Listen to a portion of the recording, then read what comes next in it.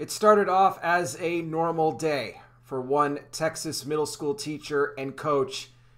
Everything seemed fine, even when he was with the principal. Everything seemingly okay until it wasn't. We're going to get into all the details about what happened here in just a second, guys. First, if you could, if YT lets you, try and hit the like button for me. Very important also, you please share the video, help us get around those algorithms. Hit the bell, subscribe, and wear the glasses because I'm blind. So this was at Devine Independent School District. This is one of their teachers. He'd been with them since 2016, was a teacher for both 6th and 8th grade science, as well as coaching for sports like football, basketball, track. Jacob Sanchez, 35 years old, beloved by his community, by everybody at the school, his students. On Thursday, January 5th, 2023, as I said earlier, everything seemed normal. He's getting ready to start class. Gets into the first couple of moments of starting things off when all of a sudden Jacob collapsed to the ground.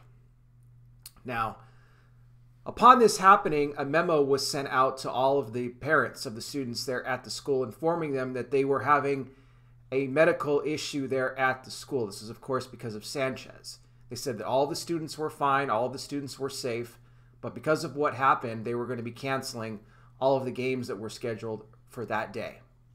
According to a medical examiner, Jacob Sanchez had died suddenly, in fact, from a heart attack that he suffered here right at the beginning of class. And when I mentioned here about the principal, because she released a statement here about what took place, right before the start of class, she has been speaking with Sanchez. He had nothing wrong with his health. He was completely fine. He didn't come in that day feeling sick. Nothing like that. So this really caught her off guard. And she's absolutely stunned that he's no longer here. And the relationship here between the principal and Sanchez goes back quite a long way. In fact, the principal said that she considers Sanchez like a son to her. Before the principal became the principal, she was a teacher at the school. And actually, she taught Sanchez and her own son when they were younger and when they were in classes. She actually got to watch him, kind of grow up here and then become a teacher, become a coach. So this really hit her extremely hard, as well as the wife of Jacob Sanchez, Rebecca.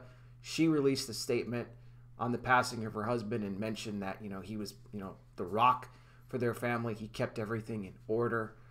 Somebody who was always willing to help. He cared so much about the students and everything that they did. And this is just yet another example. And imagine, too, the kids that were in the class that day that actually witnessed this happening to their teacher. Be in prayer for this family because they're hurting right now, as are all the kids as well that were either coached by Sanchez or were in one of his science classes. And I'm going to mention this as well. And by no means am I saying this is the cause for the heart attack, but I'm going to mention it, that it was discovered in December of 2020. This is, in fact, when Sanchez even put on his own social media that he had taken his first dose of the Pinchy. And then in January of 2021, took the second dose. And with that came a caption that said, "We've done our part." So again, I'm not saying that that was the cause that led to the heart attack, but all I'm going to say is that we have seen a very stunning trend of these unexpected and sudden deaths that have occurred out of nowhere. Teachers, athletes, entertainers, politicians. Name a profession, and it's happened. Needs to come to an end.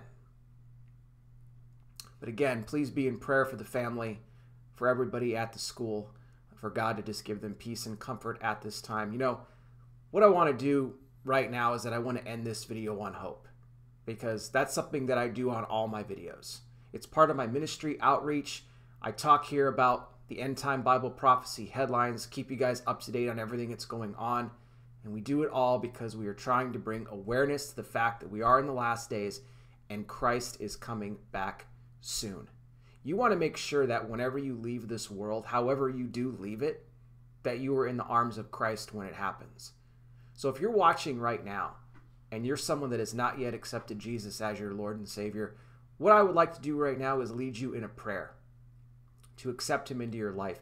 This is a prayer that you could do in your own words, but I will give you the steps you need to bring it before the Lord today. The first thing that you want to do right off the top, you want to acknowledge that you're a sinner. That is something that we all are. Let me tell you the good news, though. The good news is that God gave his only Son, Jesus Christ, to die on that cross for the sins of all the world. As he died and rose again for you and me, he paid the cost. What you have to do is repent of your sin. Repent means to turn from your sin. Not just to say you're sorry and then you just go jumping back into your old ways again, but to actually turn from sin, which are those lifestyles, habits, patterns, behaviors, things in your life that go against the Word of God. But if you would humbly go before the Lord and ask him to forgive you, he'll wipe your sin away, and the Bible says he doesn't remember it any longer. And then you invite Jesus into your life to be your Lord and Savior. When you do that, you become born again, a child of God. You will have eternal life. And trust me when I tell you that there is no greater decision that you will ever make than the one you do to give your life to Christ. And I pray you make that decision today. Again, I'll have more information on this for you down below. You can let me know your thoughts. Our prayers, again, going out to the entire Sanchez family, everybody at Devine Independent School District, that God would just be with you all and bring you peace and comfort at this time.